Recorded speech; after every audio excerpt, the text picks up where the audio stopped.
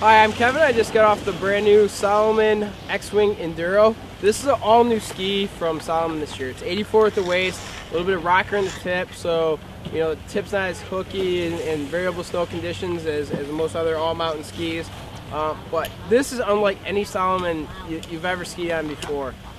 It's got a race style construction where it's a sidewall, metal laminate top and bottom, so it's a very powerful ski. Almost has a very similar ski as feel to it as like a Vocal would. So if you've kind of been shied away from Salomons in the past because they've been a little too soft for you, this thing's a whole new animal. I mean, it's super versatile. Just lays down, trenches on the groom. But with that 84 waist, I got it in, some cruddy snow, a little bit of soft snow. It floated, especially with that rocker. It helped keep the tip up a little bit. So I was very, very, very impressed by the ski. It gets definitely 5 out of 5 stars for me.